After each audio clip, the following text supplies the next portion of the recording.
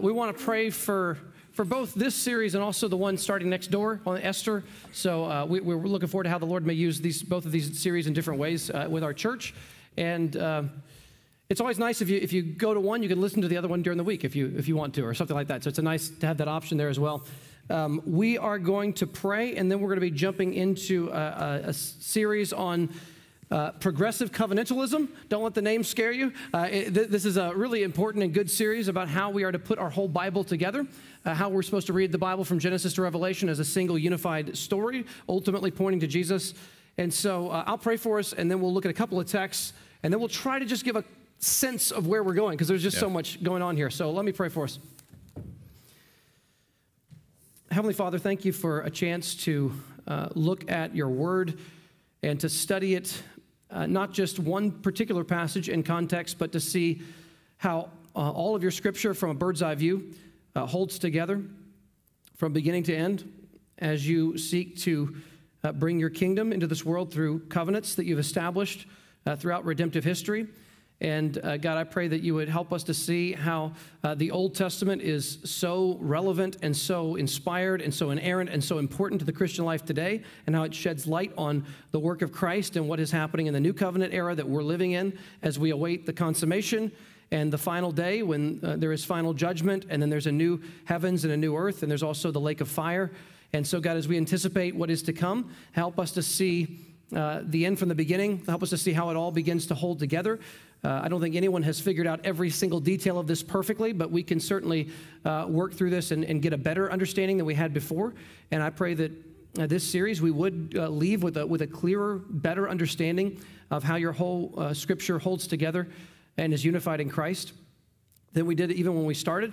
And to that end, Lord, I pray you would be glorified and honored. I also pray for the Esther class right next door that you'd be with, I think today, Jerry and Scott and Papa and others as they'll teach in the coming weeks, that you would use Esther in a great way to show your providence and your goodness and your power to save your people, and how sovereign you are and how good you are, even when people don't see you as clearly. And so I pray that you'd work through that series in a great way and use that as well for the good of our church. And I pray this in Jesus' name. Amen. Amen. All right, open your Bibles to Luke chapter 24. So hold your place there, and also John chapter 5. We want to just open with a few texts to kind of set the stage for what we're going to be doing here. Luke chapter 24, we're going to look at two sections, verses 25 through 27, and then verses 44 through 49. And I believe in John 5, 32 through 39 to a few more verses. Right. 38, 39, right in there. All right, so Luke chapter 24, let's look at verse, let's start in verse 24. We're picking up on a conversation. These folks are relating the folks on Emmaus what happened. And they say, some of those who were with us went to the tomb and found it just as the women had said. They're talking to Jesus, and they don't know it's him. But him they did not see. And he said to them, O foolish ones, and slow of heart to believe all that the prophets have spoken. Was it not necessary that the Christ should suffer these things and enter into his glory? And beginning with Moses and all the prophets, he interpreted to them in all the scriptures the things concerning himself. And then fast forward to verse 44. Jesus talking to his disciples later says this. He said to them, these are my words that I spoke to you while I was still with you, that everything written about me in the law of Moses and the prophets and the Psalms must be fulfilled. Then he opened their minds to understand the scriptures and said to them, thus it is written that the Christ should suffer and on the third day rise from the dead, and that repentance and forgiveness of sins should be proclaimed in his name to all nations, beginning from Jerusalem. And I'm just going to stop there and make one comment and then turn it over to Mark to read. It's interesting what Jesus is saying here is when you read the Old Testament, now that Jesus has come and done all that he's done, you should be able to see, we should be able to see that the Old Testament was saying that the Messiah had to suffer and rise 3 days later, and that we should go out into all the world and preach the gospel, calling people to repentance and proclaiming forgiveness of sins in his name. Okay, so we go to the Old Testament, and it should lead us to exactly what Jesus is saying here. Now that he said it, now that he's explained it, now that we have the Spirit, we should be able to reach that conclusion from the Old Testament. Yes, which is, it's perhaps shocking to some people now when you read that, but back at the time he said it, it would have been utterly astonishing that he says that about the Old Testament. A similar passage is if you flip to the right to John chapter 5, and Jesus is talking to the Pharisees and some of the Jewish leaders. And this text to me is very similar to Luke 24. I love this passage as well. Look with me here and look at John 5:39. So Jesus is saying to the religious leaders, John 5:39, you search the Scriptures. So just pause there. What testament does that have to be? That's got to be old. The New Testament has not yet been written. So Jesus is referring to all of the Old Testament Scriptures. You search the Scriptures because you think that in them you have eternal life. And it is they, the Old Testament, that bear witness about me. Yet you refuse to come to me that you may have life. And then if you look at verse 45, he says, do not think that I will accuse you to the Father. There is one who accuses you, Moses, on whom you have set your hope. For if you believed Moses, you would believe me, for he wrote of me. But if you do not believe his writings, how will you believe my words? So Jesus does not detach himself from the Old Testament. He sees himself as the fulfillment of the Old Testament. Jesus actually says if you're reading the Old Testament rightly, who are you going to see? You're going to see that it's all ultimately pointing to him, to his work, to what he's come to do. And he says there's a way to search the Old Testament and miss Jesus, in which case we're actually missing eternal life. So to have eternal life is to find Jesus in the text and to love him, trust him, adore him, live for him. And we can do that through the Old Testament and the New Testament. So Jesus is holding the whole of the canon together as one cohesive story pointing to himself. And that's critical for understanding where we're going in this series. And in the Luke 24 passage, did you notice Jesus splits the Old Testament into three parts?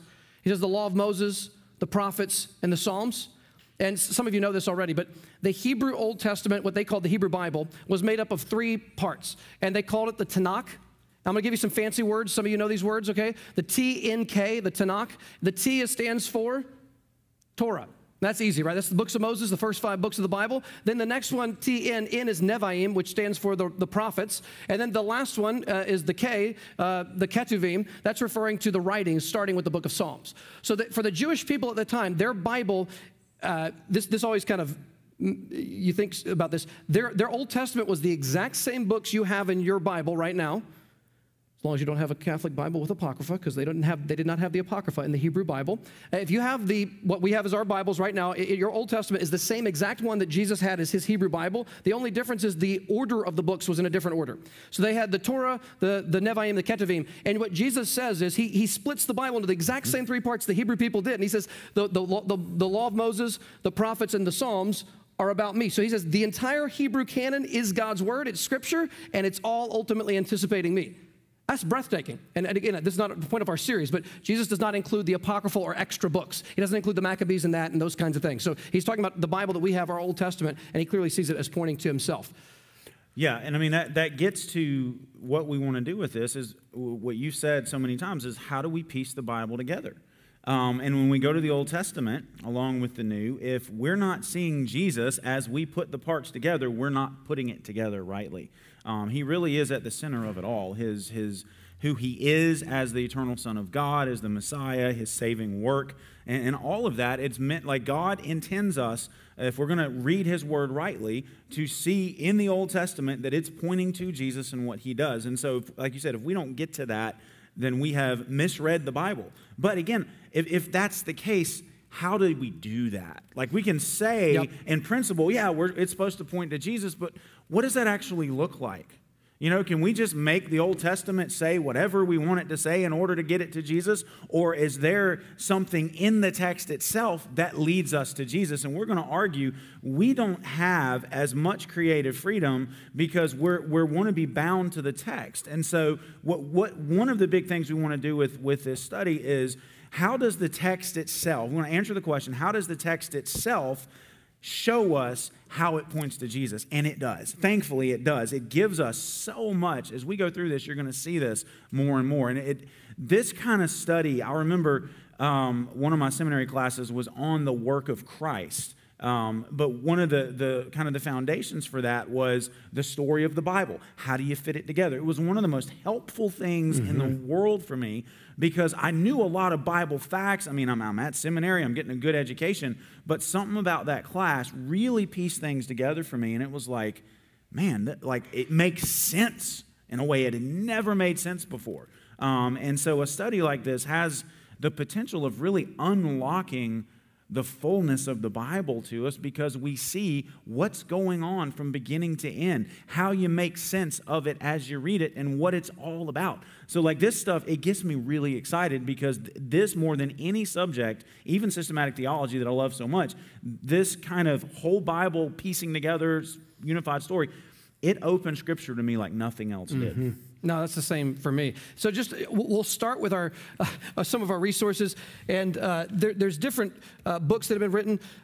So there's kind of like, think of these as three levels of books. You can see by their sizes that they're very different in terms of their depth. But you've got this book right here is called Kingdom Through Covenant, written by two great scholars, Stephen Wellum and Peter Gentry, who were both at the time at Southern Seminary. Then Stephen Wellum wrote a shorter version, which we're kind of loosely basing this series on, called Christ from Beginning to End, how the full story of Scripture reveals the full glory of Christ. And then there's doesn't that make you feel a little bit better right there? This one right here is by Tom Schreiner, who's also at Southern, and he wrote a book called Covenant and God's Purpose for the World. This is a great, really a very simple but not watered down, really. A very simple but very good approach to how you understand the Bible as covenant. So if you think of these books are all saying very similar things that we're going to be saying here, but just at different levels of depth. And these are books that we're using to sort of base this series on. And a question you might be asking is, why should I care about this series? Well, we've already mentioned seeing how the whole Bible fits together is a big part of this. So here's just 4 things. You could list a lot more than 4, just a couple opening things to mention here. So why should I be interested in this series? Number 1, like we've been saying, to better see how the whole Bible tells one unified story. We could go on a big rant here, and believe me, I am tempted to. When well-known pastors, not far from us, say things like we should unhitch ourselves from the Old Testament. And they've said even worse things more recently. But if they were to say, we're going to unhitch the Bible from the Old Testament, we don't really need the Old Testament to live the Christian life, it's not really our covenant, we should kind of just jettison the Old Testament from our Bible and just read the New Testament. That's basically what the pastor said to his 38,000 attendees. And I just want to say, first of all, that's a horrible mistake. You're basically saying we can just throw out 75% of our Bible, because if you haven't been looking recently, in my plain text English Bible, the first 802 pages is the Old Testament. So we're talking 75% of our Bible is the Old Testament. So we don't want to denigrate the Old Testament. We don't want to make fun of the Old Testament. We don't want to minimize the Old Testament. We want to maximize the Old Testament. It is God's inspired and inerrant word. It is relevant in how we understand the gospel. It is relevant for how we live our Christian lives. Yes, we're in a different era of redemptive history than Israel was in the Old Covenant, but it doesn't mean that this is not still God's relevant and inspired word. At 1 Corinthians 10, Paul says, speaking of the Exodus generation who died in the wilderness, right, most of them, you know what Paul says? He says, the things that happened to them took place as, literally the Greek word is types. We're going to talk about typology. They took place as types or examples for us to learn from today in the New Covenant era. So Paul doesn't unhitch anything from the Old Testament. He says we need to be learning the lessons that we learned from, say, the Exodus generation. That Paul applies the Exodus generation to the Corinthians in the New Covenant era and has no problem whatsoever drawing moral application, Christocentric application from those kinds of texts. Greg, thoughts on that idea? I wholeheartedly agree. Like from beginning to end, the Bible is one story. And as Christians, the Old Testament is our story too. That's not just the story of the Jews. That's your story, and it's my story, because through faith in Jesus, you know this, we become heirs of all of God's promises, like, children of Abraham. And if you're children of Abraham, you're children of God. And if you're children of God, then, you're part of what God's been doing to create and save a people for His name. And so the Old Testament matters just as much for all of us as the New Testament does. I mean, and it's the very foundation and the basis from which we get the gospel, which we know about Jesus, and we're about to get into Jesus. But you can't make sense of the New Testament, the categories and sacrifice and temple and all that. You can't make sense of that without the Old Testament. And so the moment you unhitch from that, you are severing yourself from the very thing that gives you what you need to understand Jesus and what God's doing in the world. Yeah, and I know I've said this years in the past, but people have sometimes asked the question, and I think it's a legitimate question to ask, as long as we do it with the right attitude of humility, not with arrogance. But there's a question, why didn't Jesus come sooner? Well, why didn't Eve literally give birth to the Messiah? Why wasn't there a virgin birth with Eve, and Jesus is born on Genesis chapter 4, and then Jesus dies on the cross in Genesis 5, and why wait for 4,000 years for the Messiah to come? And I don't act like I can read God's mind, but God does give us some very big clues and indicators, and some of those are what you're hinting at right now, which is if Jesus were to show up in Genesis 4, and the announcement was made, behold the Lamb of God who takes away the sin of the world, would that have any meaning at all at that moment in history? I don't think so. If someone said the great high priest has come, the Melchizedek high priest has arrived, you're like, who's Melchizedek and what's a high priest? Don't know. The Son of David, Son of David, have mercy on me. The blind men will cry in next week's sermon text. The Son of David, have mercy on me. Who's David and why should I care about his son, right? The opening verse of the New Testament. This is the genealogy of Jesus Christ, the son of David, the son of Abraham. Who's David? Who's Abraham? Why, was there a promise made to these men? What is that promise? Why does it matter to me? So you start piecing it together. The Bible ends with a new Jerusalem coming down out of heaven. What's Jerusalem? Who cares about Jerusalem? The Old Testament tells you why Jerusalem matters, why Israel matters in the plan of God, and why God is ultimately going to bring a new Jerusalem. So to have the categories of atonement, propitiation, high priest, Lamb of God, all these things are fleshed out in the Old Covenant era, and they find their telos, right? Their end point, their goal in Jesus when he arrives on the scene. And then fleshing this out, number 3 on the screen, to understand how to interpret much Old Testament prophecy about the future of Israel. Obviously, yesterday there was a war starting in Israel right now, which looks like a horrific thing from the little that I've gotten to study. But even questions will come up, how are we supposed to understand those kinds of events in light of biblical prophecy? Does the Bible speak to what's happening right now, or does it not? Does it speak directly or indirectly? And how are we supposed to understand those things? Are there major differences of opinion amongst Christians today in how we read those kinds of stories? Yes. So that'll be part of what we talk about. And let me just add to this. Do you know how much of the Old Testament is predictive prophecy about the future of Israel and what God's people's future is like? It's a lot, right? There's a lot of Isaiah, Ezekiel, even Jeremiah. And then how are we supposed to read those now that the time of fulfillment has come with Messiah Jesus? How are we supposed to see those fulfilled, and how do the New Testament authors see those fulfilled? And just another really practical thing would be the covenant signs in the New Covenant. Do we baptize unbelieving infant children? Do we believe in infant baptism? Well, of course we don't as a Baptist church, but why not? And does this have anything to do with how we put our Bible together? Absolutely. Absolutely, it does. So any last thoughts on that, Greg? No, just good points. Okay, so we'll move into hermeneutical methods. And Greg, can you start us off here? You mentioned you've got different ways of looking. First of all, what is hermeneutics? That sounds like, I heard someone say one time, Herman who? Who is this guy, Herman? So hermeneutics, what are we talking about here? It was Todd Friel who was making a joke. I saw a meme with that with a certain prosperity preacher that I won't mention. Like Herman, I never heard of him. All right, so the importance of hermeneutics, you got to understand what the word is. The word literally refers to the science of interpreting the Bible, like how you interpret the Bible. That's hermeneutics. It's rooted in the old, the name Hermes, the Greek god who was the messenger for the gods. And so it's rooted in that name and what that name means. But it's simply how you interpret your Bible, layman's terms. And it doesn't need to be more complicated than that. I mean, really. It's one of those things, we do a lot of these things instinctively every time we open up our Bibles, and we don't always realize that we're engaging in this discipline that academics and professors and all that, they might be doing it at a more technical level at times, but essentially it's the same thing. Same thing like, we say the Bible says. That's a systematic theology statement because we're assuming the whole Bible is speaking the same message about this one thing. And that's systematic theology is what the whole Bible says about something. So hermeneutics is just how you interpret the Bible. And there are some methods in this. Some of this you might be familiar with. Some of this you might not. Again, I think some of this is going to be instinctive. Instinctive to you just because you've taken English classes before, you understand how language works, how you're supposed to read. But let's just look at a few words here. First, we've got, making sure, I think I might have added one to the point you have up there. First, textual. What does the text actually say? What does it actually say? When you open to any part of the Bible, what is that text that you're reading, that passage, what is it saying? And you say, well, how do I know that? Well, that leads to another word, which is contextual. You know what's going on around it. That's the context. What's surrounding the text that you're reading. What came right before, what comes after. That way you kind of get in the flow of a text. You don't get to decide, like you're figuring out what is going on, what it's actually saying. You pay attention to literature. That's the one I didn't put up there. So the literary aspect of hermeneutics, is it poetry? Is it narrative? Is it like wisdom literature? Is it someone speaking? All of that matters. Why? Because you're not going to read poetry the same way you read Paul's letters.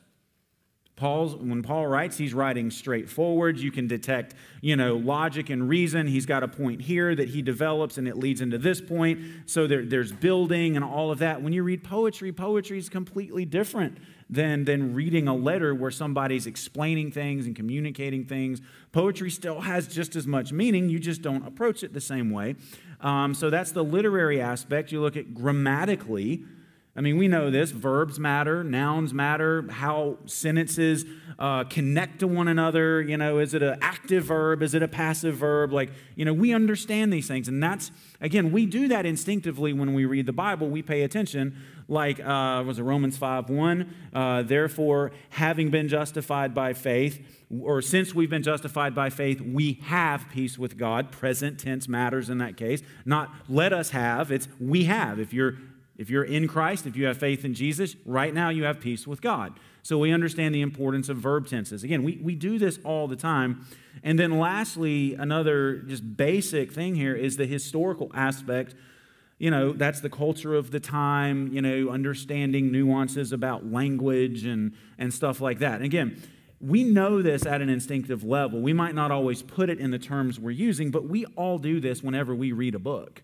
Like when you read a novel just for pleasure, you understand this is a work of fiction, and so you treat it as that. You don't treat a novel as you do the newspaper or a biography. You read a biography, you're expecting to get real facts about a person, his or her life, and stuff like that. So again, hermeneutics, it can be like one of those big theology words that I don't know if I can handle that. No, you absolutely can, because you use these tools. We do this all the time. Now, but there's some unique things about the Bible that, again, we're familiar with this. Maybe we haven't drawn as much attention to it. Some other words up here. Mark, do you have anything you want to say on that before we move on? I don't want to get sidetracked here, but just I'll put up on the screen what same thing Greg just was mentioning. So we determine each passage according to the intent of the author. So sometimes people will say, do you take the Bible literally? That's gonna be a big kind of word, right? So literally. And my answer is you can't necessarily say yes or no to that question, because it depends on what you mean. The question is, I want to interpret the Bible based on the author's intention when they're writing. And that will be determined and shaped by the genre of what they're writing. Like you're saying, if something is fiction, which the Bible's not going to have fiction in it, but if something's fiction, you know that going in, it's going to determine how you read it. With the Bible, history is to be taken literally. So that's why when you read the early chapters of Genesis, I take those literally, because I think that we're dealing with history here. But if you're dealing with poetry, like in Song of Solomon, you're going to have very figurative language that's going to go on there. You're not going to take that literally, because you're going to completely ruin the meaning of the poem or whatever it might be. With prophecy, similar kind of rules apply. Like an example would be Revelation, which we've spent some time in the summer. A big debate with Revelation is, do we take Revelation primarily literally or not? And the question is, well, what kind of genre are we dealing with? I think it's apocalyptic prophecy. And so we would argue that there's heavy symbolism in these kinds of books, and that they're not to be read just at face value. But that's going to be a debate amongst different Christians. So genre is very important in determining what a passage is saying. Yeah, absolutely. So again, hopefully that's easy to understand. The next few points here, make sure my computer's working, might be a little less familiar. Again, I think if you've read the Bible, if you've been in church, you have a sense of what we're talking about here. But there's a category of hermeneutics called redemptive historical. And what that gets at is it trusts that the Bible, like we said, is telling one unified story, and that is a story of God redeeming sinners, a story of redemption where God, buys us back from and rescues us out of our slavery to sin and death and brings him back to himself. And so from the very beginning to the very end, the Bible is telling a unified story of redemption.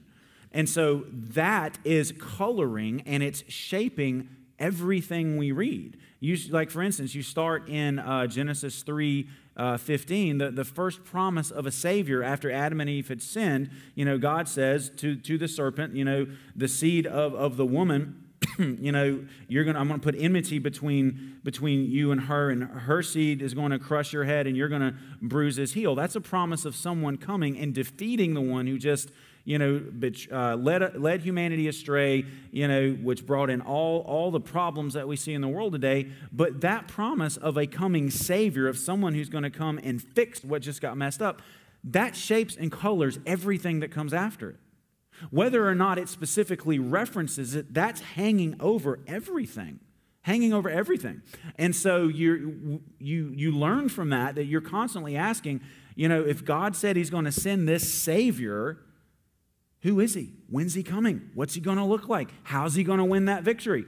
And so everything from then on is leading in one way or another towards the coming of that Savior. And so we say redemptive, historical, the redemption this Savior is going to bring, everything is leading towards that. It's leaning towards that, if you will. And so that's why we say one aspect of hermeneutics is redemptive, historical. How is this helping us understand how God is bringing salvation, accomplishing salvation, and more like that? Thoughts? That's good. So let me mention here, and I've got a copy of the book, but I'll put it on the screen here also. So this book is a guy named Benjamin Merkle. He's from Southeastern Theological Seminary. He wrote this little book. I found this to be extremely helpful on this issue, and I'm going to put a chart on the screen here that he puts in this book. And just take a second to, I know the words are sideways, so just look at it for a few seconds here. And what you'll see on the screen, and I'll try to write on it so you can see a little bit better, you kind of have a split down the center, and on this side of the split, you have all forms of dispensationalism or dispensational theology. We'll talk about what that means if you're not as familiar with that. And then on the other side of the screen, you have something called covenant theology, which is going the other way. So essentially, just to stand up here, essentially you have three different versions of dispensational theology, and that is one way of putting your Bible together. It's become much more popular in the last 200 years because it really was formed in the 1830s. John Nelson Darby and others, Plymouth Brethren, put this together, and it's a very specific system of how to put your Bible together and how the Old and New Testaments fit together, especially the issue of Israel and the church. And so that's one way of doing it, and I do think that it's kind of changed over time. It's become less intense and a little bit more progressive is what they say, a little bit less intense. But so that is, a lot of us grew up with like Left Behind and those kinds of things. That's going to be dispensational theology. And then on the other side, you have what I grew up with, which is covenant theology, which is generally a very good thing. A number of our guys just took a class this summer in covenant theology at Faith Presbyterian Church. And this is going to be more Presbyterian in its way of looking at things. And there's different ways it can become more extreme with Christian Reconstructionism. But generally, covenant theology is more of the PCA perspective on how to put your Bible together. And we are arguing for, put it this way, James Hamilton, who's a great guy on this stuff, he says, I'm convinced that the right answer, like the bullseye, is somewhere between dispensationalism and covenant theology. That the bullseye is somewhere in here somewhere. I think that's correct. And we're going to give you one perspective on that I think is most persuasive, which is something called progressive covenantalism. And what this is about is basically, one of the big ways to talk about this is, you see how it says discontinuity and continuity on the extreme ends of the screen. Here's the question that's being answered. How much dissimilarity or similarity is there between Old Testament Israel and the New Testament church? This is one of the big questions, right? God's people in the Old Covenant are called Israel. God's people in the New Covenant are called the church. And so how are we supposed to understand how these two groups interconnect or relate to each other? Dispensationalism the further you get this way, the what? The sharper the distinction is between Israel and the church. The stronger and more intense the distinction is, and the more God has different plans for these two different groups that end up becoming quite different the further you go this way. As you can imagine, again, I grew up in the PCA in a great church at Faith Presbyterian. In covenant theology, what you're going to hear is extreme similarity or extreme continuity between Israel and the church. so that you'll hear Puritan authors often call Israel the church in the Old Testament. And so they just act like they go together extraordinarily similar, and they kind of, Israel is the church in the Old Testament, the church is Israel in the New Testament, and there's just an extreme similarity between the two here. And we're going to argue for not identifying the two as identical to one another, but there being a close connection between Israel and the church through what Christ has done. So Greg, thoughts on this chart? Because I think this begins to get at some of what we're covering here. Yeah, I have a lot of thoughts on this chart. But I can't really add to what you said, other maybe just to reaffirm it. Like, this is what lies in the background. Like, if you grew up typical, evangelical, even independent fundamental church, I'm going to stand up. Please I don't normally do that. This, from like this side over, is what you grew up with. And it wasn't really acknowledged. It just is what the Bible taught. Like there were other aberrant views, and stuff like that other Christians somewhere believe, but this is the faithful interpretation of the Bible. It was the air you breathe.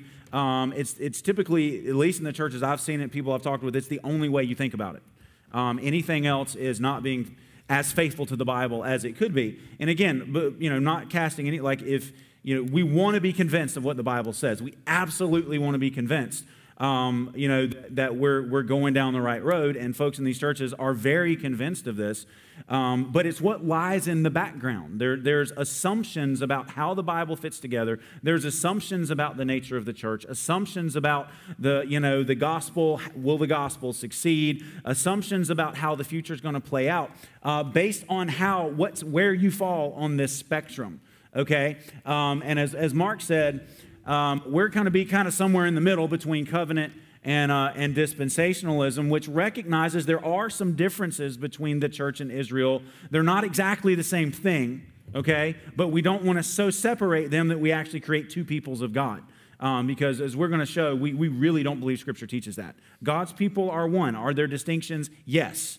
But those distinctions are not so sharp that God has one plan for Israel and another for the church. Okay? It's all part of the same one united plan that we're hopefully going to be able to show that progresses along the different covenants in Scripture.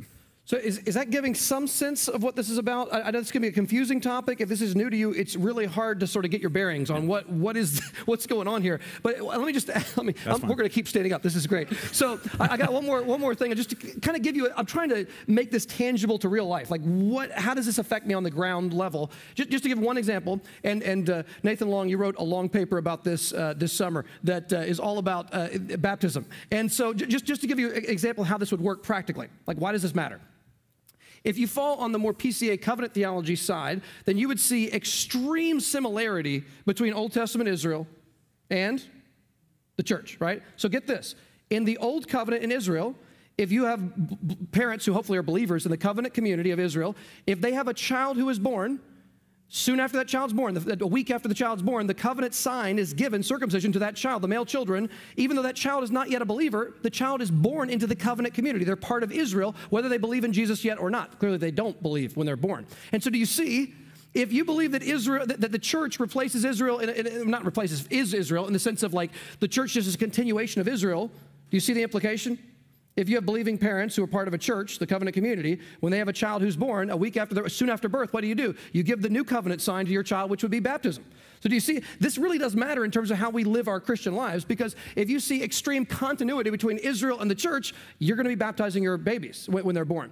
And if you see that there's actually some dissimilarity that the new covenant brings that actually changes things about the old covenant and fixes some problems with the old covenant, namely unregenerate members, is one of the things the new covenant, we would argue, fixes about the new covenant, then you would not be giving the covenant sign to someone who does not profess faith in Christ. So it starts very much high in our minds, and it takes some work to work through this issue, but it comes out having very practical ramifications, extremely practical ramifications on how we constitute ourselves as churches and how we think about living the Christian life. Yeah, so all that in thinking of redemptive historical aspect of hermeneutics, how does God's plan unfold? And again, depending on where you are, you're going to see it unfolding in different ways. Now, the cool part is, There is a common agreement that Jesus is the Son of God. He is the Messiah. He is the Savior. And you have to have faith in him. And so this is, and I want to make sure we stress this enough. This is an in-house debate amongst Christians. Absolutely. This is not, if you disagree with me, you're unfaithful to Scripture. You don't love Jesus really, because if you really love Jesus, you'd see it just like I do. This is not that. We quote people on both sides of this thing all the time in our church. We quote wonderful, like Sinclair Ferguson would be on covenant theology, R.C. Sproul, covenant theology, phenomenal Bible teachers. On this side, John MacArthur would be somewhere in this realm over here. But we love John MacArthur. We quote him a lot here at this church. So this is not one of those absolute dividing lines in the Christian church. But at the same time, it does affect how we think about the Bible, like what's in the background when we read. Something's got to be there. And, you know, what we're trying to do is piece it together in the best way so that you have the best framework lingering in the background, shaping how you read, how you think. You know, when certain things are said, you're like, oh, I get it because of all of this stuff going on up here. Two other words, if you want to throw that back up, the four hermeneutics things here. Typological and canonical. Mark, will you talk about typology briefly? Yeah. So typology is a subject. I'll just tell you a quick story. I don't think I've told this story much because you said you hadn't heard it before about my Bible college experience. But go for it. I was in Bible college, and I'm sure I'd been taught typology some growing up, but it wasn't as clear in my mind. Like, what is this thing? And I would read, just be honest with you, I was struggling with doubts in my early college years about the truth of the Bible. The new atheists were on the rise with Hitchens and Dawkins, and I was kind of bothered by them, and I didn't quite know how to answer all these things. And one of my big questions was, just being honest, my early years of college, was how the New Testament authors quote the Old Testament. Sometimes I had this skeptical part of me in the back of my brain that would say horrible things into my ear, okay? And part of in the back of my brain, there was something telling me, you know, the way Matthew just quoted the book of Hosea, doesn't seem like how Hosea meant that to be used in its original context. It sounds like Matthew, I think this is satanic ultimately, but the fleshly part of my mind was saying, it seems like Matthew is manipulating a text out of its context originally and making it point to Jesus in some sort of artificial way. And this was deeply bothering me in my early Bible college years. I didn't know how to answer these questions. And I didn't have an easy answer. I didn't know what to say. I was like for instance, the one I'm thinking of is Matthew 2, when Matthew says, remember, Jesus goes to Egypt during the Bethlehem story, and he's in Egypt, and then God delivers him, and it says, out of Egypt I've called my son, is the fulfillment of prophecy. That's from Hosea 11:1. I don't know Hosea, so let me go back and find Hosea 11:1. I'll read it. And in context, it's referring to God delivering Israel from the Exodus. It's not a predictive prophecy in that sense. It's describing the historical events of Israel coming out of Egypt, and God called Israel his son. He says, out of Egypt I've called my son. I'm thinking, is Matthew misusing the Old Testament? This is like, I was horrified that the Bible might not be true. And that was the kind of stuff I was dealing with early college years. That was my great time of crisis of faith years, my early years of college. And I'm so grateful to be past those years in that sense. But one of the things that just turned the lights on was a 2-week course I took on the Gospel of Matthew. I still have the commentary. I had the commentary right next to me. It's on my desk right now at home.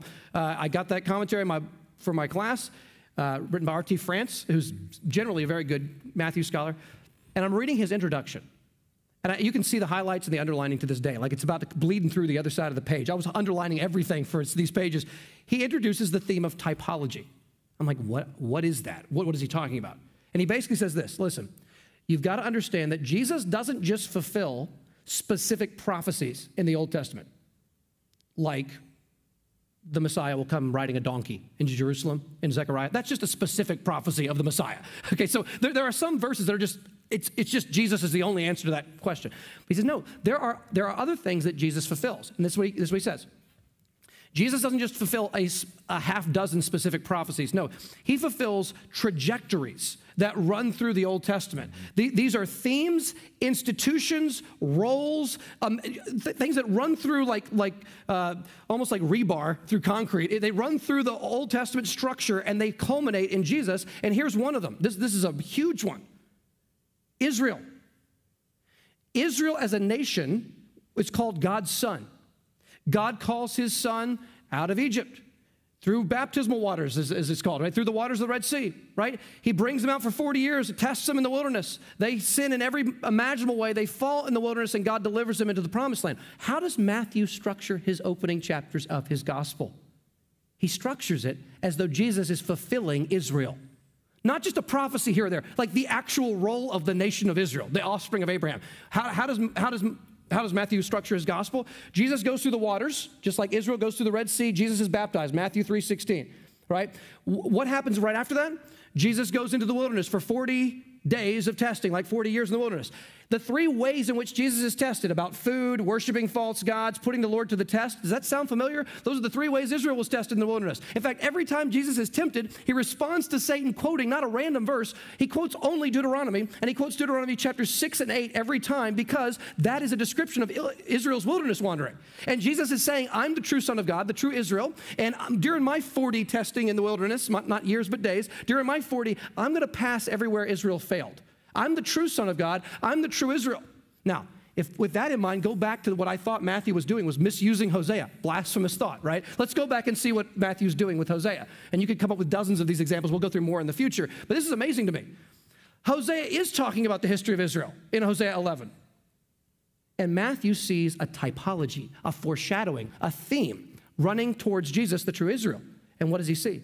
Just as God called his son Israel out of Egypt, he calls his true son, his true Israel, Jesus, out of Egypt during the Bethlehem slaughter of the children.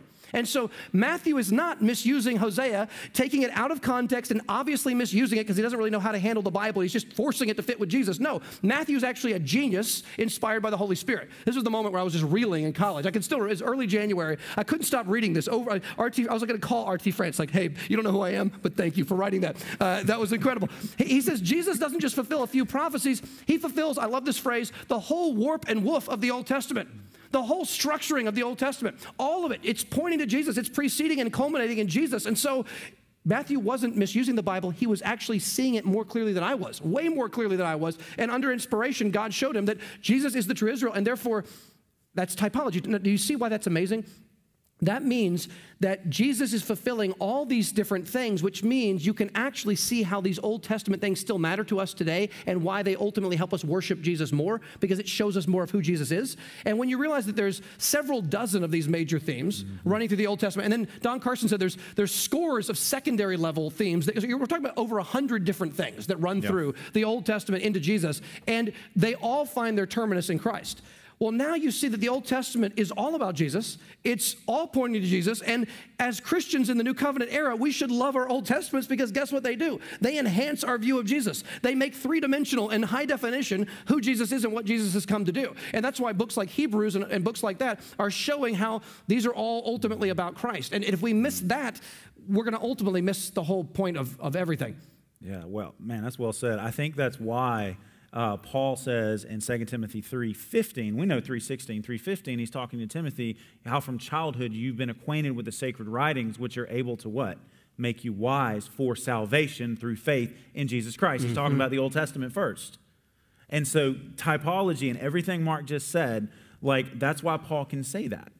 That's why he can then say in 3:16, all scriptures, breathed out by God, it's profitable. Old Testament is profitable for teaching, for reproof, for instruction, or for correction, and for training in righteousness, that the man of God may be thoroughly equipped for every good work. He's talking first about the Old Testament. I mean, yeah, we think, oh, I want to live a Christian life. I want to go to Paul. Paul said, go to the Old Testament. It'll teach you how to live the Christian life. I mean, that's amazing. But you can only do that like what you're saying, typology, which helps us understand how all of that is pointing to Jesus. And once we get that, then we see all the riches that there is for us in it. Yes. So just can I give you a sense of where we're going in the next few weeks of this series? The series, we don't know how long it will be, but it'll take a while. I don't know how long. But this right here will tell you kind of where we're going in the next weeks. We're going to walk through what we're going to argue for 6 major covenants in the Bible. The first one is the most controversial, which is the one with Adam, or the creation covenant, and then Noah, Abraham, Moses, David, and then Jesus with the new covenant. And we're going to walk through these one by one. I won't even make a promise about how but maybe a week each. We'll see how it goes. Well, maybe a week each. But our goal is this. We want to balance 2 different things. Number one, we want to be able to explain the technical sort of context. What is this about? what does this mean side, but we also don't want to leave out the practical side.